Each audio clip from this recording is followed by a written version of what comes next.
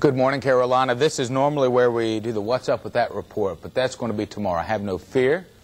That's tomorrow. We're going to talk about the Cape Fear this morning. There is a lot of history in southeastern North Carolina, both on land and right off the shores in the ocean. Thousands of ships have sunk off the coast, and they now sit on the sea bottom as both a habitat and a tourist attraction. These shipwrecks are victims of the Cape Fear. Just off the coast of North Carolina sits an underwater graveyard. Ships that once sailed the seas have found a final resting place, waiting for the brave to come tour their wreckage. In our files down at Fort Fisher, we have historical accounts on over 5,000 shipwrecks that have occurred along our coast. Researchers like Robert Lawrence have spent many hours studying these sites. Some sit upright, others on their side, and a few upside down, but all underwater in an area nicknamed years ago by sailors the Cape of Fear. Historians say it was underwater sandbars 3 to 4 feet deep that wreaked havoc on these mariners. This area was deemed very treacherous, and through numerous stories passed on, took on the simple yet daunting name Cape Fear. But when civil and world wars began, sandbars were the least of a sailor's worry. It was March 13th, 1942, during World War II, when the SS John D. Gill took a hit from a torpedo. The tanker was on a trip to Philadelphia from Texas, stopping at the Charleston, South Carolina port with a cargo of crude oil. 25 miles off the Cape Fear coast, the torpedo from a German sub hit the tanker. There were 42 crewmen and 7 naval armed guard on board. 23 of them never made it off. Here, the Casimir looks like a shipwreck. There's still beams and parts of the hull and that sort of thing. There's an anchor still on the stern that was a spare anchor, and the bow sticks up. The Casimir was a cargo ship. February 26, 1942, loaded with a shipment of molasses from Cuba en route to Maryland, the Casimir became a ghost ship. That night, German U-boats were reported in the area, so the Casimir traveled at full speed in hopes of avoiding a run-in. History books say the night was foggy and the captain of the Casimir didn't see the SS Laura ahead. They collided, sinking the Casimir. 5 crew members died. Both of these vessels are visited every year by hundreds of both beginner and expert scuba divers. The ships act as a home for marine life and an extraordinary sight for the curious. These ships lay silent in an underwater graveyard.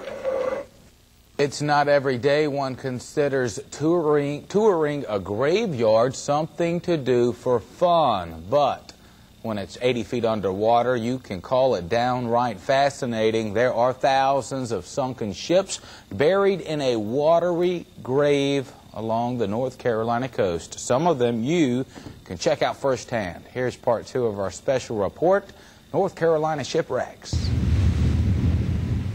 It doesn't take long for the guys at Aquatic Safaris in Wrightsville Beach to get you out to a dive site. Their outfit takes dozens of scuba divers out to shipwrecks off the North Carolina coast every week. If you get far enough off, it's like diving in the Caribbean. A lot of people don't know that off our coast. Greg Woodby is one of Aquatic Safaris captains and instructors. This is how the boat is set up. Got us on the surface and the hide right down there.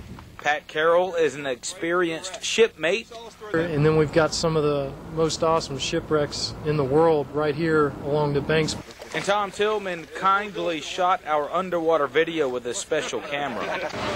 All of us teamed up for a day of diving 2 shipwrecks, the Hyde and the Markham. We are on the wreck of the Hyde. It's a 280-foot long hopper dredge sitting in 85 feet of water, and the deck's about 65 feet of water. Have a good dive. It's still cold. That's me with the hot pink flippers. Yes, hot pink was cool years ago. Our chief photog, Mike Pelzer, braved the waters too, checking out artificial reefs like the ships the Hyde and Markham. They're sunk specifically to be underwater habitats for marine life. And believe me, on a dive to ships like these, you see both beauty and the beast. Last year we had a dive on the Hyde, June 27th of last year, and all my life I've been waiting for just one dive where the sharks are there. And we went down on the Hyde and we were just immersed in a school of sand tiger sharks. Just an incredible day, epic day of diving. I should note, I'm told there are no reports of sandbar sharks ever biting a human, but it's safe to say, look, don't touch. A lot of what we dive regularly, especially the two that we did today, the Hyde and the Markham, those are artificial reefs. And especially those two have collected a lot of sharks over the last several years and have become very popular. But we have a lot of historical wrecks as well, World War II casualties.